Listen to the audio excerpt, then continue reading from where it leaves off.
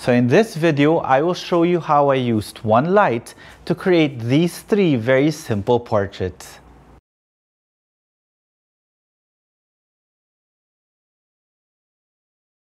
So hi everyone, this is Jiggie, a portrait and wedding photographer from the Philippines, and welcome to the channel. So before anything else, if you guys haven't subscribed to the channel and would want to learn more about off-camera flash photography or maybe just photography in general, then this channel is for you. So you might want to consider subscribing, and while you're at it, click that notification bell so that you get notified every time I upload a new video. And if you want to see more of my images, you could always find me on Instagram. It's at Jiggie Alejandrino. So welcome once again to my small home studio. And if for you guys who are not familiar with the channel, this is a relatively small shooting area. This is only about 2 meters wide and about 4 meters deep, give or take. And as you can see, I have my black background set up here. Normally, I would just be shooting up to this area, which is about 3.5 meters. But I just wanted the background a little bit further back so that I don't have my camera here.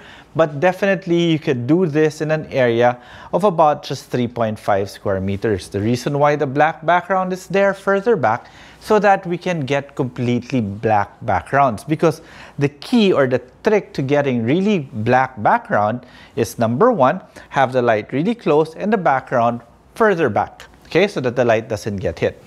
So the light that I will be using is this one. This is the Nanlite Pavotube II 30X.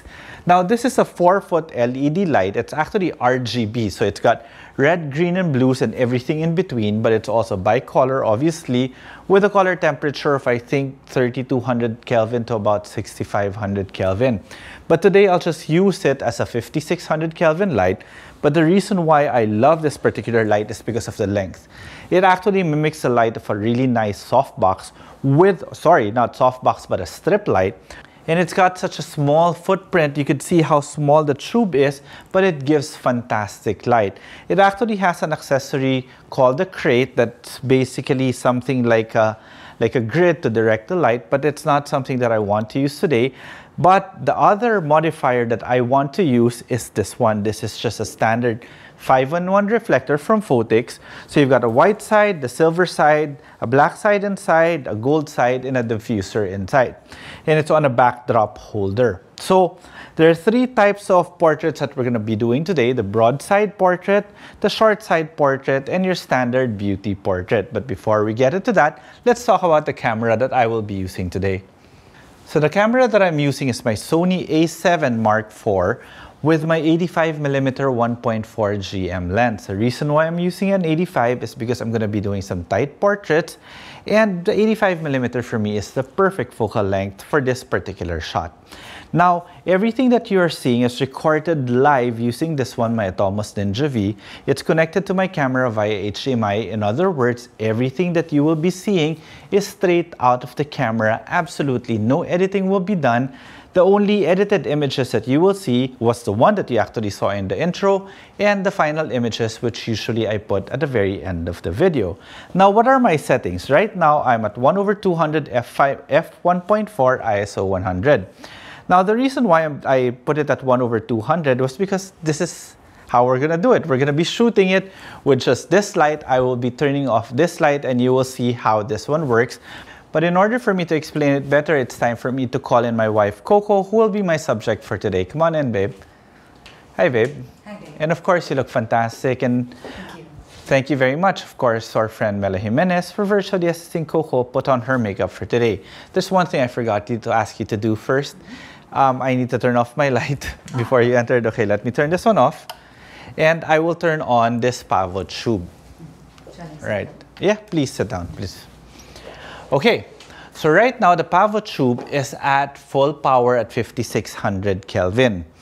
All right, so let's say the first layout first, which is your standard beauty light. The standard beauty light is just an overhead light with a reflector underneath. That's why we have our 5-in-1 reflector here. Let's just put this one here. But, oh, sorry, babe.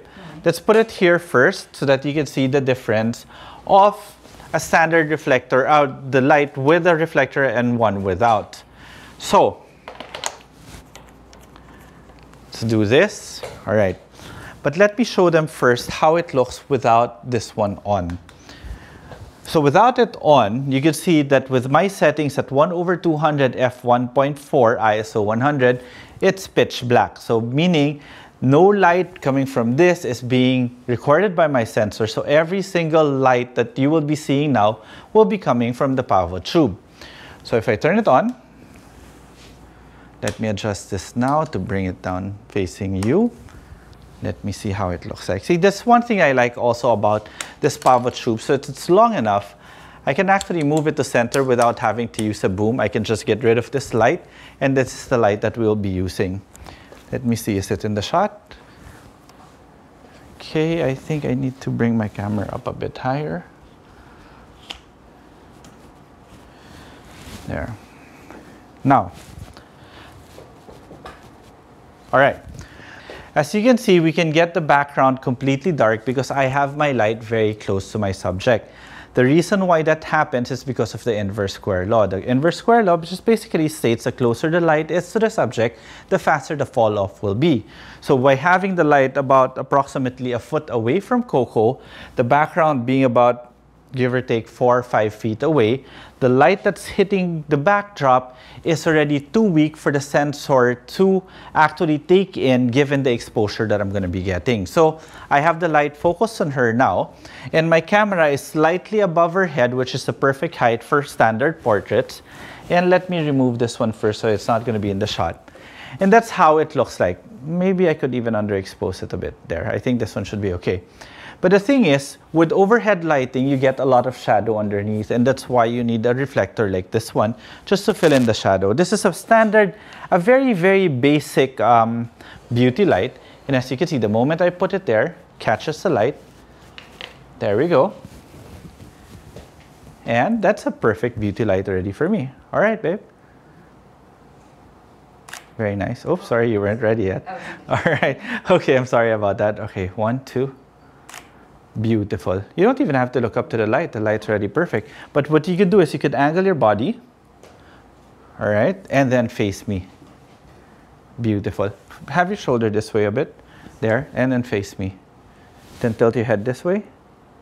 Good. Perfect. I love that. Oh, sorry.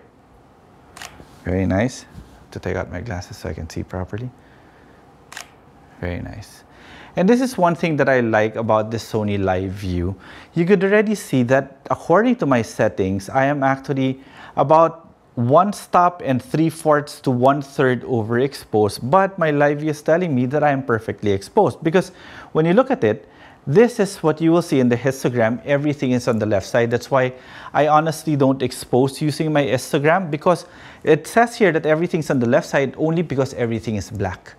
That's why it has more a tendency to go to the left side. But visually, you could see that it's actually properly exposed. All right, one more, babe.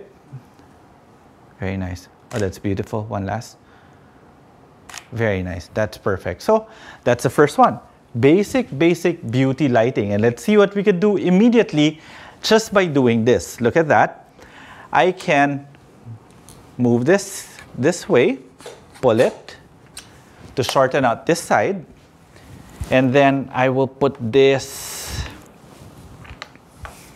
somewhere here on the side of the light stand. Adjust this one this way. Maybe pull it this way. And have the light at an angle like this, right?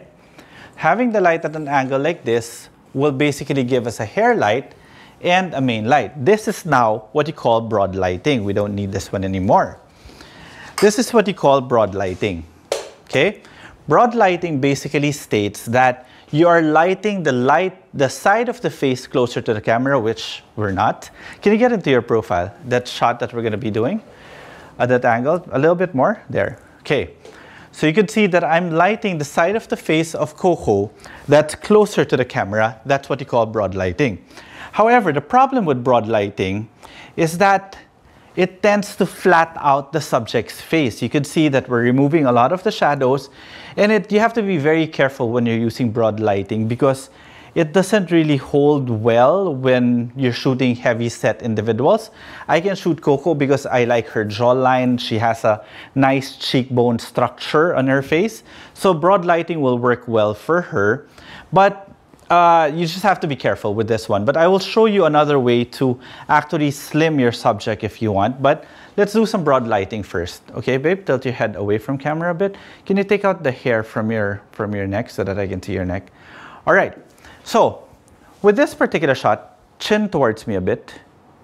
There. I'm doing a 3/4 profile, and 3/4 profile means that I can still see both eyes. As you can see here, I can still see both of her eyes, and the very end of the eye that's furthest away from the camera is still complete. That is your 3/4 profile. And I actually love it already. Can you tilt your head a bit to your right? There we go. And smile a bit.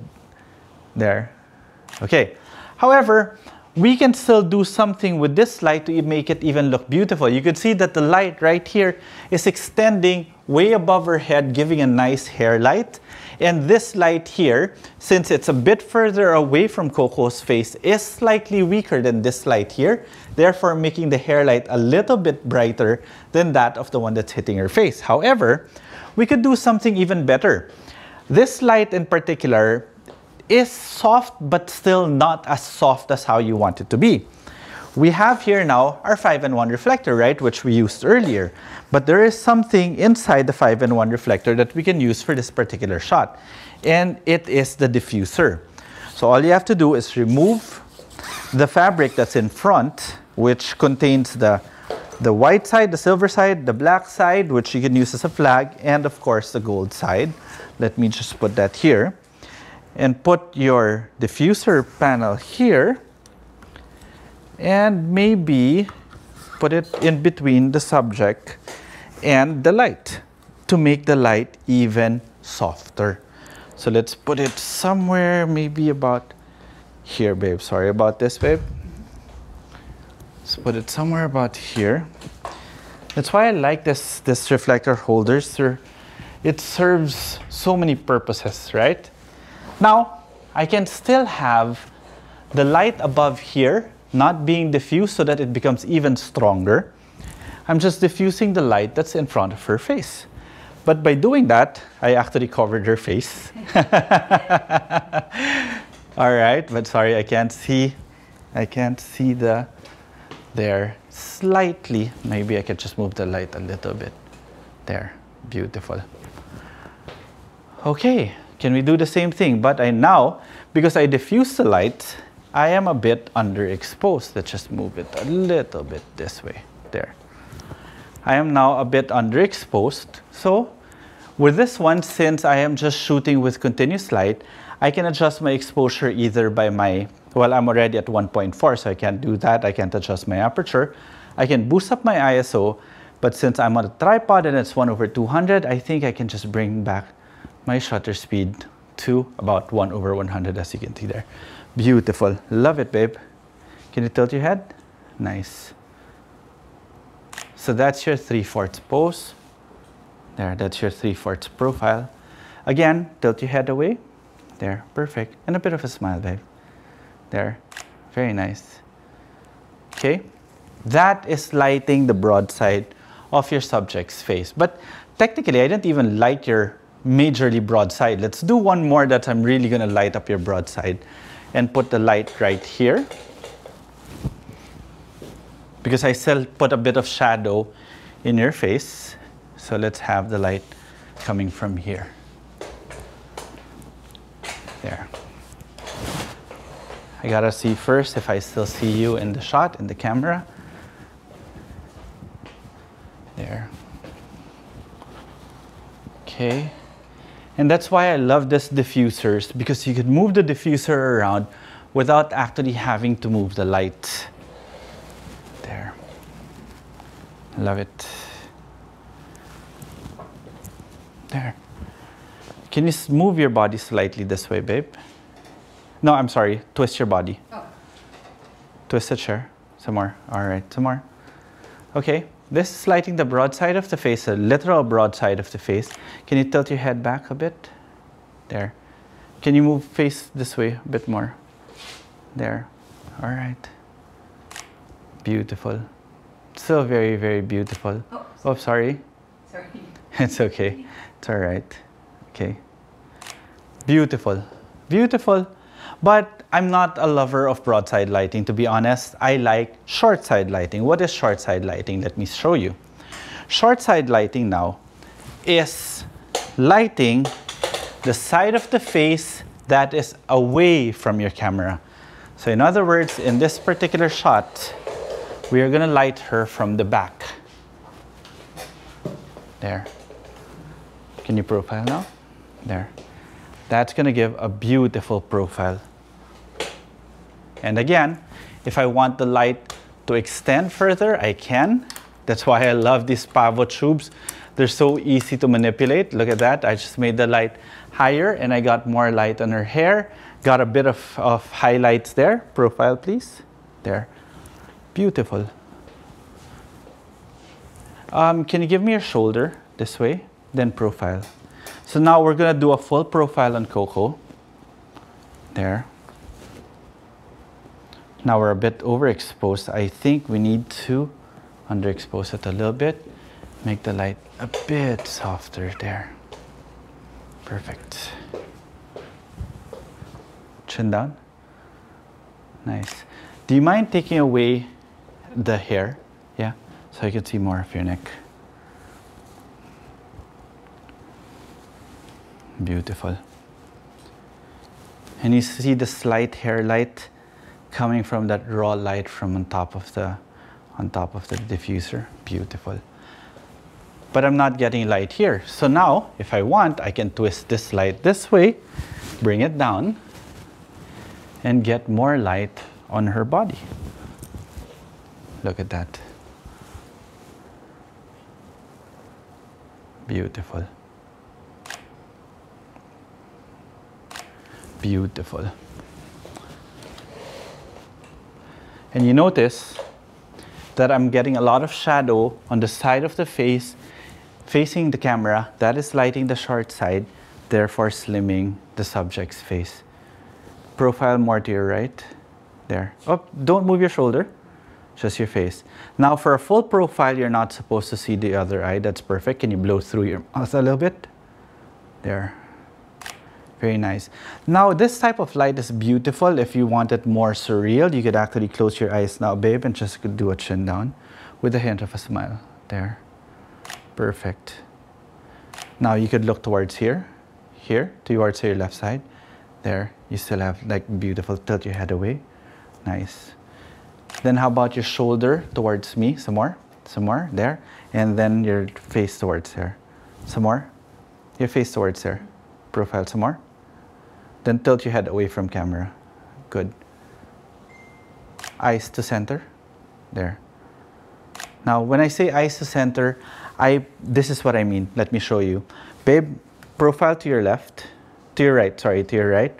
Too much. Bring it back. Then eyes towards your left. Towards your left. Towards your right, sorry. Towards your right. Look at how the eyeballs are no longer in the middle of the eye itself, which actually makes it look very, very weird. Eyes towards your left now, full left. Look at how weird that one looks like. Now eyes to center. Beautiful, right? And a hint of a smile. There we go. All right, so that's how it was. Now let me turn on this light again. And thank you very much, babe. You looked amazing in all your images. And, all right, let me turn this off. Okay, so I hope you guys enjoy that. That is very basic, 3 very easy portraits to do with just one light like this. This is the Nanlite PavotubeII 30X. It's a 4-foot stand, a 4-foot LED light that gives beautiful directional light already. It's like a strip box. Now I use this diffuser to make the light even softer. And at the same time, I use the 5-in-1 reflector, or the reflector, the silver part of it, just to use it as a reflector when I did my overhead beauty shot. Now my side lighting, I did 2 kinds. One is a broadside lighting and the other one's a short side lighting. Again, broadside lighting is beautiful by itself. However, you have to be very careful because it removes a lot of the shadows, it removes a lot of the shape. you illuminate a large portion of a person's face, therefore technically making that person look bigger. However, it is still beautiful when you just want to create strength and if you just want to show that particular side of the face, especially if you want to focus on makeup. So makeup artists would really love broadside lighting. However, my favorite type of light for portraits is basically my short side lighting, which is my light coming from the opposite side of the face that's facing my camera, therefore giving me my shadows and my highlights, because I always like creating shadows, highlights, and of course my properly exposed part of the face to give that three-dimensional look. So if you guys have any questions, feel free to leave it in the comment section below. And I do hope you enjoyed this video. And if you did, subscribe to the channel, like this video, and click that notification bell so that you get notified every time I upload a new video. And if you want to see more of my images, you could always find me on Instagram. It's at Jiggie Alejandrino. Okay, till the next video.